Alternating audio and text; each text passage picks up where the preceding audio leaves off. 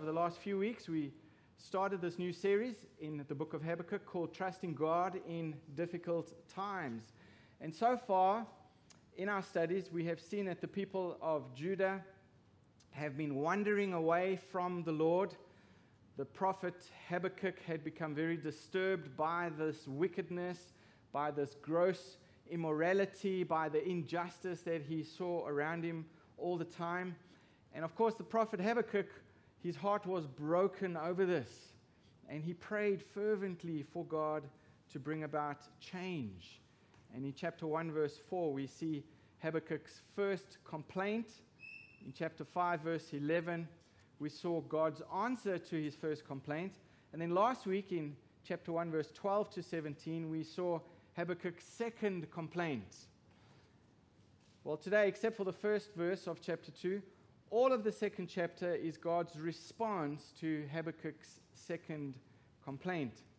And Habakkuk has questioned how God is going to judge the nation with such devastation when he had made a promise to Abraham about this nation that would bring about the Messiah. And Habakkuk also questioned how God would use a more wicked nation to judge them.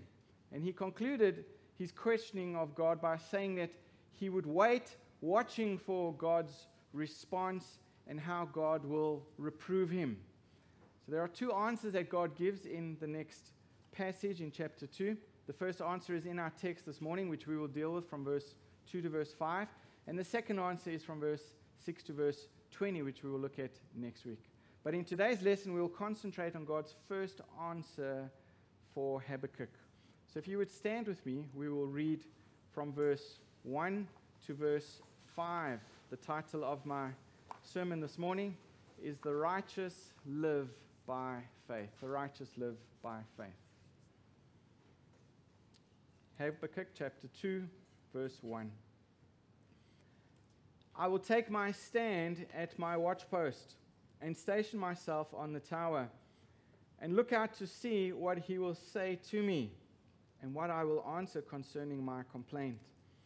And the Lord answered me, write the vision, make it plain on tablets, so he may run who reads it. For still the vision awaits its appointed time. It hastens to the end, it will not lie. If it seems slow, wait for it. It will surely come, it will not delay. Behold, his soul is puffed up. It is not upright within him, but the righteous shall live by his faith. Moreover, wine is a traitor, an arrogant man who is never at rest. His greed is as wide as Sheol. Like death, he has never enough. He gathers for himself all nations and collects as his own all peoples. Let's pray together. Father, we pray for your Spirit, please, to teach us this morning. We know, Lord, that you have allowed your word to be recorded for us to learn from. We know, Lord, even this specific passage has been recorded for our admonition and our edification and our training and teaching in righteousness. So we pray, Lord, please teach us this morning that we may know you better, that we may love you, that we may depend on your character more and more, that we may trust you more and more. And we pray, Lord, that as these events are unveiled to us, that we would respond in a way that honors you, in a way that reflects your glory amongst the people that we live with in difficult times. We pray, Lord, that you give us understanding and your Spirit would teach us today. We ask in Jesus' precious name. Amen. Thank you. Please be seated.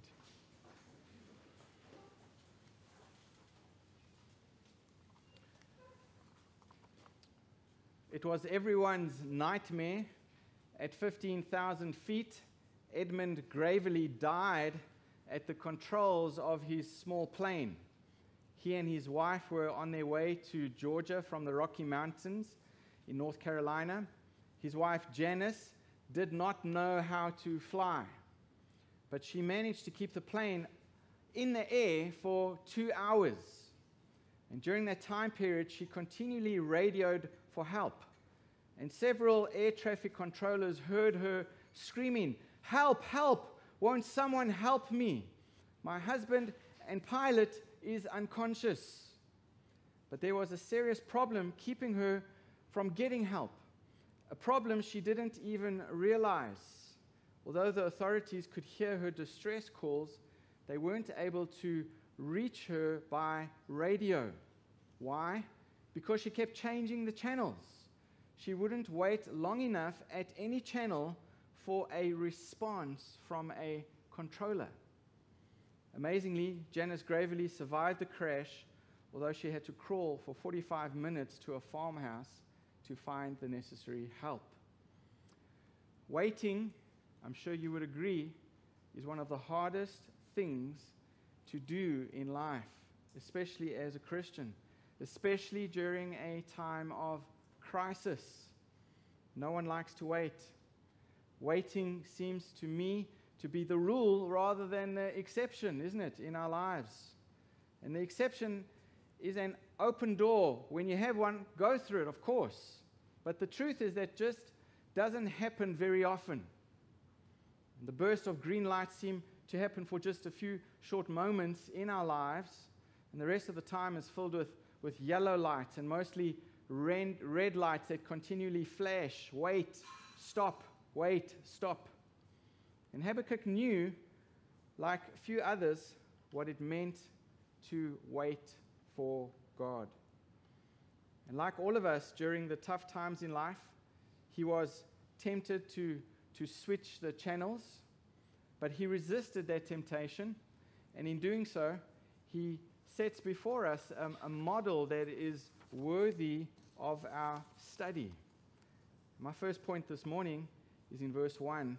Faith waits on the Lord. Faith waits on the Lord. In verse 1 we read, please follow me in your Bibles, I will take my stand at my watchpost and station myself on the tower and look out to see what he will say to me and what I will answer concerning my complaint. So as we saw last week, this is part of Habakkuk's prayer. The prophet wants an answer, and we see what he does here. He goes off to pray. It seems like Habakkuk may have gone to a fortress with a military watchtower far above the crowds and the plains of people so that he could pray, so that he could wait on the Lord. He got away from the busyness of his life to seek an answer from God. And Habakkuk was still in doubt, and so he yielded the problem to God in faith. He was waiting for God's answer. I think this is where most of us go wrong. Well, if you're like me anyway, we go on our knees and we tell God about the thing that is worrying us.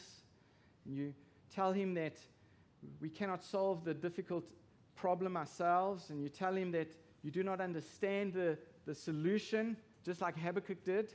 And so you ask the Lord how to deal with it and to show you his way. And in the moment you get up from your knees, you begin to worry about the problem again, isn't it? Isn't this what happens over and over again? And in his perplexity, Habakkuk said, in effect, I am going to get out of this valley of depression. I'm going to the watchtower. I'm going up to the heights. I'm going to look to God alone, not to myself. I think this is one of the most important secrets of the Christian life. We need to learn how to hand our problems over to the Lord and to leave it with the Lord rather than taking it back, to lean into the Lord and to trust him for an answer. Wait for an answer. And Habakkuk looked at his problem, but he could not see any light. He was confronted by the fact that God was going to take these terrible Babylonians, remember, people altogether worse than his own nation, and he was going to use these Babylonians for his own purpose. Habakkuk could not understand this. He could not understand it. He could not reconcile it in his mind with the holiness of God and the character of God that he understood. But he could, and he did, take it to God, and he waited for God. And having done so, he looks to God, and he ceased to look at this difficulty which he did not understand. And this brought him peace. This is the true basis of spiritual peace. even though we don't understand these circumstances, to trust the Lord in His character, that He knows best, that He is better than we are, that He is God, that we are not. And that's exactly what Paul means in Philippians chapter 4. You probably know this verse. In verse 6, Paul says, "Do not be anxious about anything." It doesn't matter what the problem is. Never let yourself become anxious. Never let yourself become burdened or worn down by this care. We have no right to be anxious, the Scripture says. In fact, it's a sin to be anxious. And this type of anxiety, this type of anxious care is not only spiritually crippling, but it also physically debilitating. It can depress us. It can take us into places that we don't want to go. That's what Paul says in Philippians 4 verse 6. Never be anxious, but, he says, in everything, not in some things, in everything, it's all inclusive. He says, by prayer and by supplication, with thanksgiving unto the Lord, let your requests be made known. And then he says in verse 7, the peace of God, which surpasses all understanding, will guard your hearts and your minds in Christ Jesus. This is a battle for our hearts, folks. This is a battle for our minds. This crippling anxiety that Satan uses as a tactic to draw us away from the love of Christ. We need to wait on the Lord and not be anxious and trust the Lord. Turn with me to Romans chapter 4. Keep your finger in Habakkuk chapter 2. But turn to Romans chapter 4. I want to give you a practical example of a person who waited on the Lord in faith. And this passage here in Romans 4 tells us that as Abraham waited, he was strengthened in his faith. Look at Romans chapter 4. In verse 18. In hope, he believed against hope, that he should become the father of many nations, as he had been told. So shall your offspring be. He did not weaken in faith when he considered his own body, which was as good as dead, since he was about 100 years old, or when he considered the barrenness of Sarah's womb. No distrust made him waver concerning the promise of God, but he grew strong in his faith as he gave glory to God. He grew strong in his faith as he waited, folks. As he waited. Verse 21, fully convinced that God was able to do what he had promised. That's a very unusual account of someone who has been waiting. That's a very unusual outcome, isn't it, of someone who has been waiting. That's not what we would expect. We tend to think that having been given a promise from God, a person might well wait to begin with a vibrant faith. But as the wait drags on, it seems like the faith would also gradually weaken out. But why then did Abraham's faith grow stronger and stronger? Because of what he did as he waited. Because of what Abraham did as he waited. During his wait, Abraham became a student of the character and of the power of God as he studied his Bible, as he spent time in the Word, as he prayed. He meditated on the glory of God. He did not dwell on the difficulty of his situation. He meditated on the glory of God. How am I supposed to have a child being 100 years old? That's not humanly possible. He didn't go there. He didn't go there.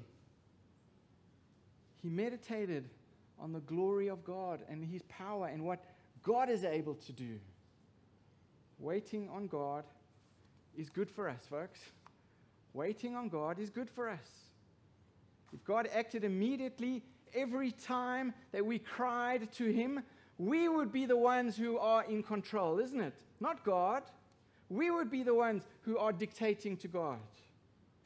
We would call the shots, and we would not possess His wisdom.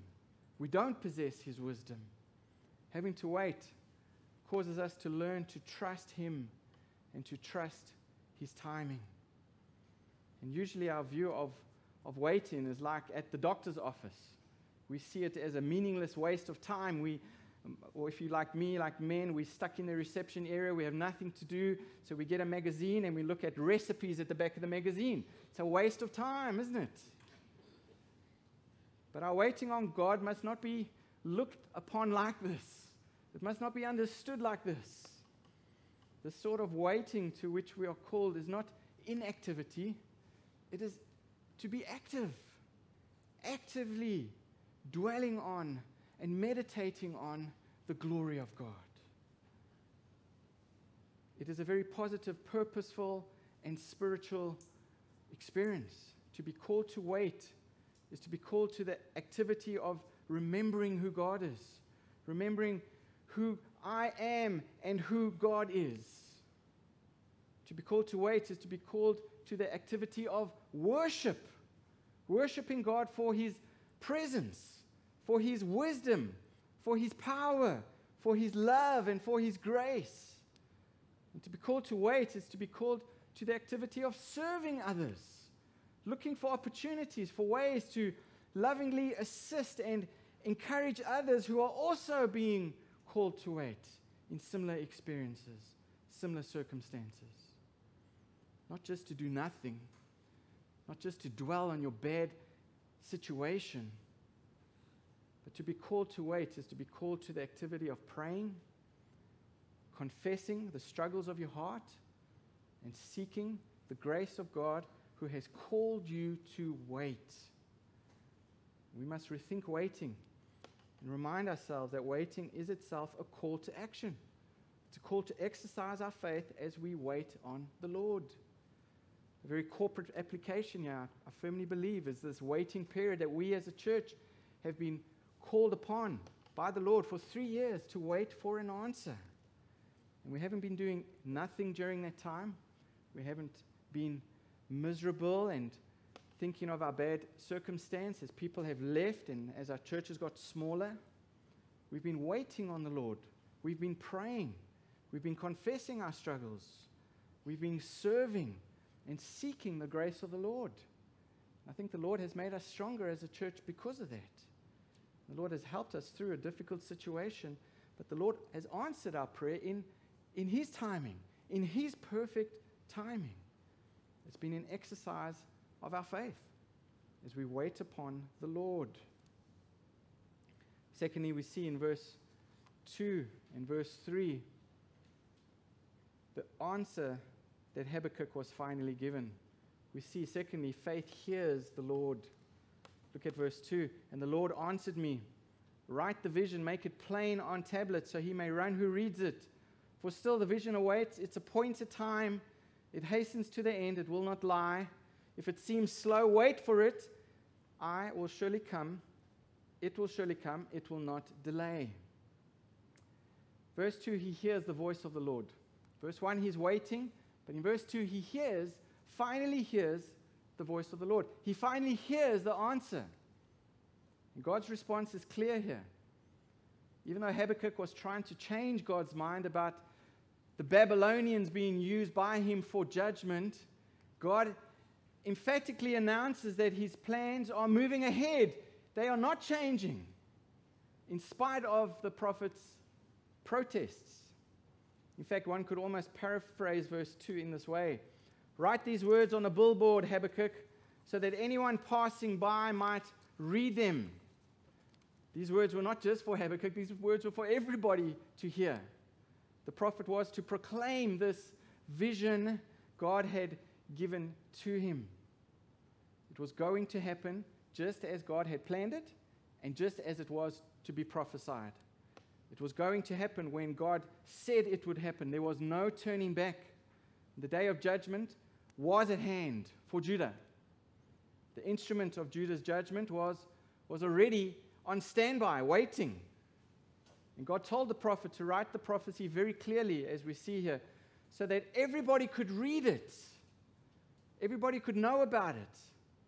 This message was to be circulated. And God makes the point in verse 3 that the fulfillment of the vision awaits its appointed time. So even though this devastating judgment had not yet happened, it was definitely coming. It may seem slow to the inhabitants of Jerusalem, but it was coming. God did not want his people to think that Habakkuk's message was false simply because there would be an interval of time before this was to be fulfilled. I think in God's mercy, he was giving a time period for the Israelites to repent of their sins. But nonetheless, this judgment was going to happen. It was going to happen. And I think we see this often. There's a common statement made by our Lord concerning his judgments. He says, wait for it, wait for it. And his words and promises are certain. Even though his judgments are not immediate, does not mean that God's declaration will not be fulfilled. The Apostle Peter made the same point to the dispersed church, the dispersed Christians in 2 Peter chapter 3, verse 9, when he said to them, the Lord is not slow to fulfill his promise, as some count slowness, but is patient toward you, not wishing that any should perish, but that all should reach repentance. There's a reason the Lord is slow to judge, folks. God forbid we pray his judgment in the next 5 minutes. Can you imagine that? The people who would perish that we love? Pray for God's mercy. Be thankful for his slowness. God has appointed time for judgment. Wait for it. It will happen. Pray for those who would perish, that they would reach repentance. God judges sin, folks. And as Christians, those who trust in Christ alone for salvation, we know God as our Savior. He saved us from the judgment of our sins. But those who haven't repented of their sins, they will not know God as their Savior. They will know God as their judge. The day of judgment is coming. And on that day of judgment, all people will see God's glory manifested in his final judgment on wickedness. Turn with me to the Old Testament quickly in Isaiah chapter 66. Isaiah proclaims the coming day in which the Lord will enter into judgment with all flesh. It's important that we see these words. This is the final judgment. Isaiah chapter 66, verse 15. For behold, the Lord will come in fire, and his chariots like the whirlwind, to render his anger in fury, and his rebuke with flames of fire. For by fire will the Lord enter into judgment, and by his sword with all flesh, and those slain by the Lord shall be many. And those who sanctify and purify themselves to go into the gardens, following one in the midst, eating pig's flesh, and the abomination and mice shall come to an end together, declares the Lord. For I know their works and their thoughts, and the time is coming to gather all nations and tongues, and they shall come and shall see my glory. And I will set a sign among them, and from them I will send survivors to the nations, to Tarshish, Pul, and Lud, who draw the bow, to Tubal and Javan, to the coastlands far away. They have not heard my fame or seen my glory, and they shall declare my glory among the nations. This is when the day of judgment comes, folks. God's glory is declared in his judgment. Understand that. God's glory is not just declared in his love, but in his judgment. This passage is talking about the final day of judgment. On that day, nothing will escape God's sight. There will be no more injustice. He knows the works and the thoughts of all people, he says in verse 18. And on that day, just a plain ritual observance or outward religion will not save anybody. God will bring an end to the wicked, both those who make an outward show of faith and those who reject his covenant altogether. And God will be right in judging those who do that. He will be just, and he will get the glory for that. R.C. Sproul, he comments on this passage in Isaiah. He says, on that day, God will manifest his glory. All nations will see it, and it will be heralded by all. For the Creator gets glory not only in creating and saving people, but also in executing his righteous judgment. That day of judgment will magnify the Lord's glory, for we will see his attribute of righteousness on full display, and every mouth will be stopped and unable to protest divine injustice. For it will be plainly evident under God's law that there is no injustice at all in our Lord. God will show his glory in the end. The day of judgment will happen, folks. It is written.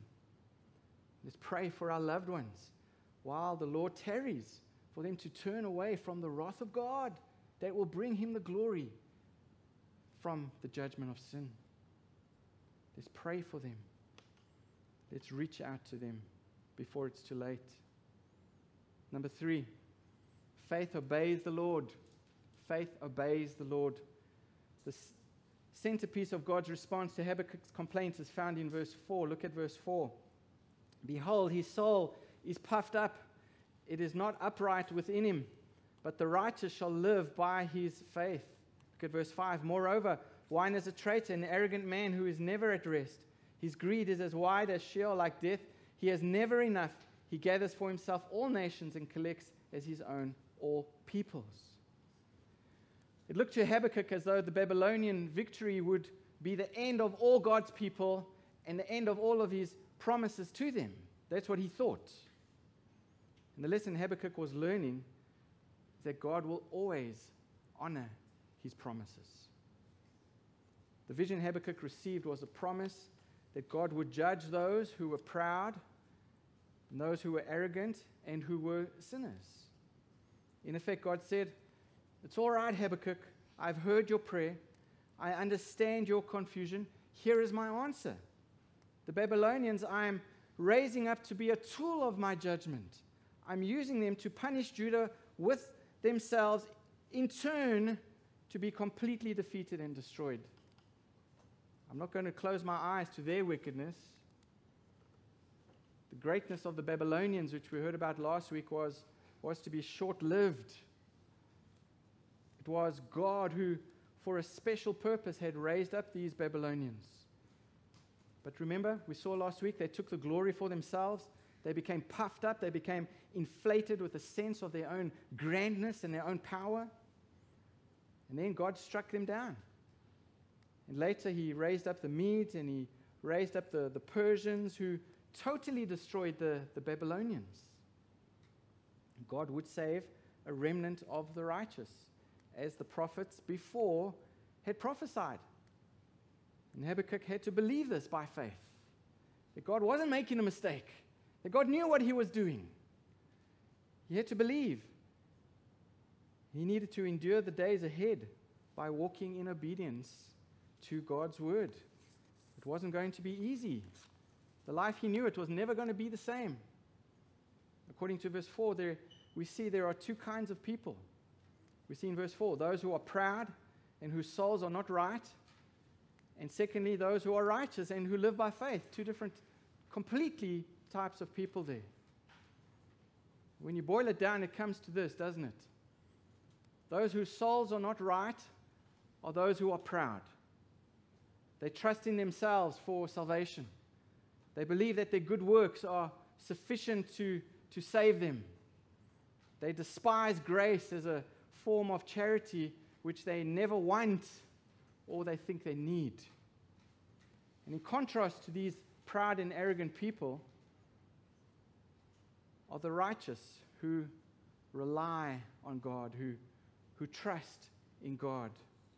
Those who are saved, they've stopped trusting in themselves. They've stopped trusting in their own goodness. They've stopped trusting in their good works. They trust in God. They know that He alone can save them from their sins.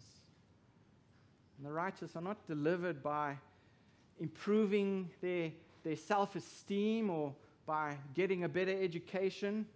In the face of judgment, in difficult times and perplexing times, what do the righteous do?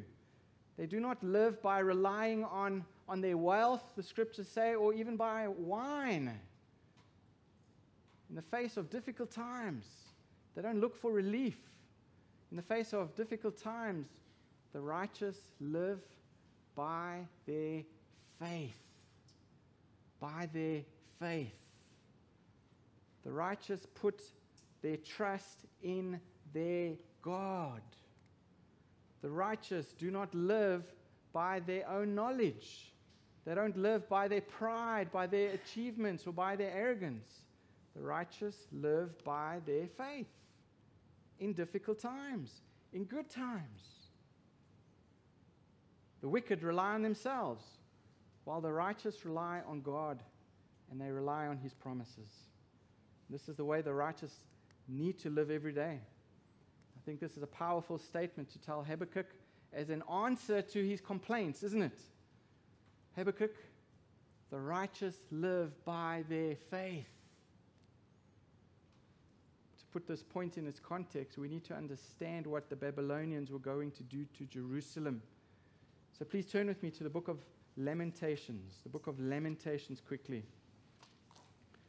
The book of Lamentations was probably written by Jeremiah, the prophet, who lived at the same time as Habakkuk did. And the book of Lamentations records the devastation that is inflicted by the Babylonians. So it's important for us to see this context and for us to understand this perplexity that Habakkuk had. Okay? Lamentations chapter 2. Look at verse 11 and verse 12. My eyes are spent with weeping. My stomach churns. My bile is poured out to the ground because of the destruction of the daughter of my people, because infants and babies faint in the streets of the city. They cry to their mothers, "Where is bread and wine?" As they faint like a wounded man in the streets of the city, as their life is poured out on their mother's bosom. This is the lamentation of Jeremiah because of the destruction that has just happened to Jerusalem, okay? Look at verse 20 and verse 21. Look, O Lord, and see, with whom have you dealt us? Should women eat the fruit of their womb, the children of their tender care? Should priests and prophets be killed in the sanctuary of the Lord? In the dust of the streets lie the young and the old. My young women and my young men have fallen by the sword. You have killed them in the day of your anger, slaughtering without pity. Look at chapter 4, verse 7. Her princes were purer than snow, whiter than milk. Their bodies were more ruddy than coral. The beauty of their form was like sapphire. Now their face is blacker than soot. They are not recognized in the streets. Their skin has shriveled on their bones. It has become as dry as wood.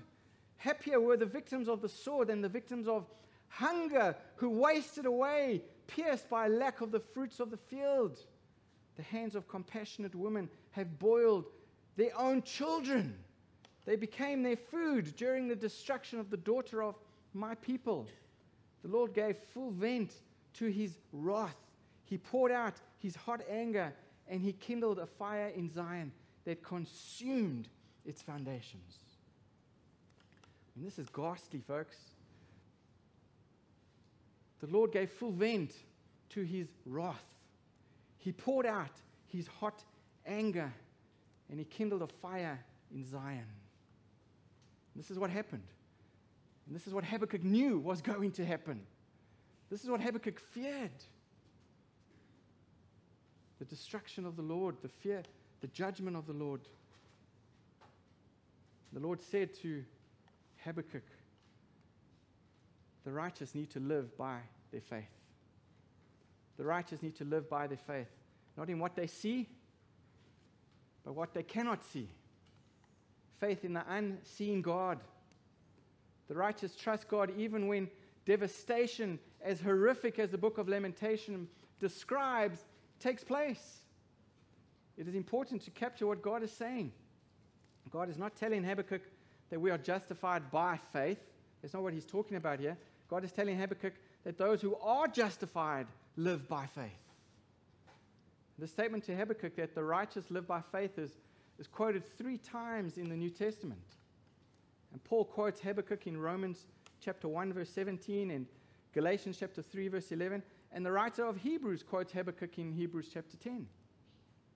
The writer of Hebrews uses Habakkuk to make the point they need to persevere through their suffering and continue to do the will of God because the righteous live by faith.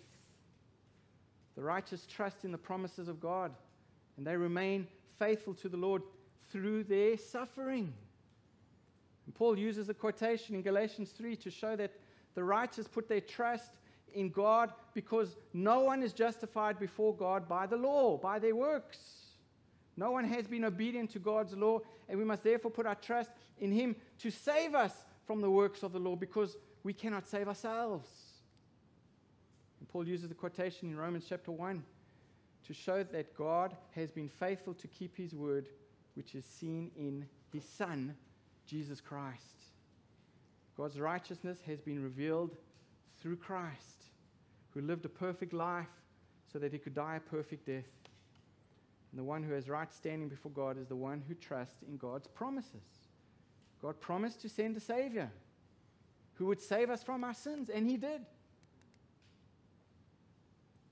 But through all of this, Habakkuk needed to learn to wait, to trust the Lord, and to live by his faith. Not put his eyes on the things of the world, not to look around at his circumstances, but to trust the Lord, to meditate on His glory, to meditate on the character of God, not to dwell in his bad situation. Now, waiting on God is hard. I'm not saying it's easy, but it is necessary if we are going to live by faith and grow in our Christian lives. And Habakkuk gives us a tremendous example of how to wait for God's answer to our problems. And I know that some of you today here are struggling, waiting for God's answer, waiting on the Lord. Maybe you're wondering about problems in your own life or problems in your immediate family. But let me leave you with 2 lasting lessons that came to my mind from this text by way of application. First, know that things are not always as they seem. What may now seem to be totally absurd to you will one day make sense. The lesson of Habakkuk is that sometimes you just won't be able to make sense of your circumstances, at least not right now. And until that day, you must learn what it means to trust in God and His promises, that it all does really fit together in His time. And if God is waiting longer than you want, know that it is only for your good. And know that your time is in His hands. And He has promised never to delay His answer one moment too long. God answers in His perfect timing, not ours.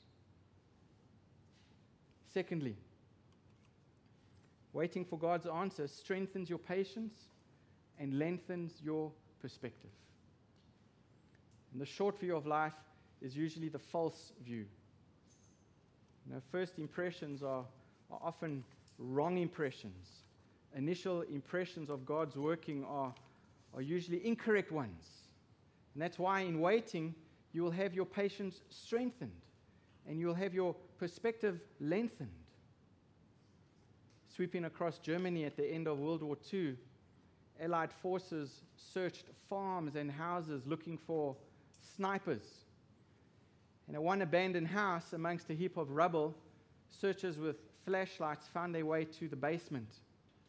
And there on the crumbling wall, a victim of the Holocaust had scratched a Star of David, and beneath it, in rough lettering, they found the following message: I believe in the Son even when it does not shine.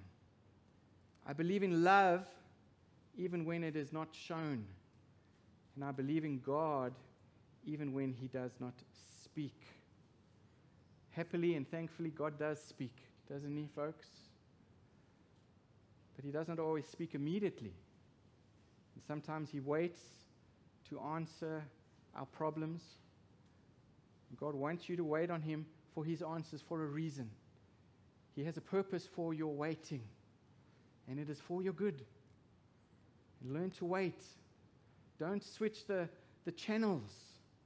Learn the lessons Habakkuk learned while waiting for God's answer. Faith waits on the Lord, faith hears the Lord, and faith obeys the Lord. And may God help each one of us learn these lessons as we live by faith. Father, we do thank you for your word today.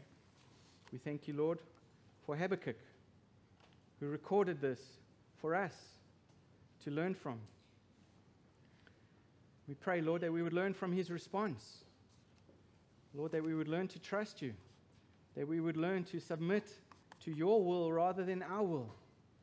And Lord, that we would learn that your character is perfect in every way. We are the ones who fall short, and may we confess that over and over again. Forgive us, Lord, for our unbelief. We pray that you would help us, Lord, to trust you more and to live by our faith in the one who sent his Son to save us from our sins. May we live lives that reflect our faith. May we live lives, Lord, that will force other people to inquire about our faith. May we live lives, Lord, that reflect the God who is so perfect in every way that everyone would want to know about him. So, Lord Jesus, we ask, please continue to work in us and help us to live by faith. We ask in Jesus' precious name. Amen.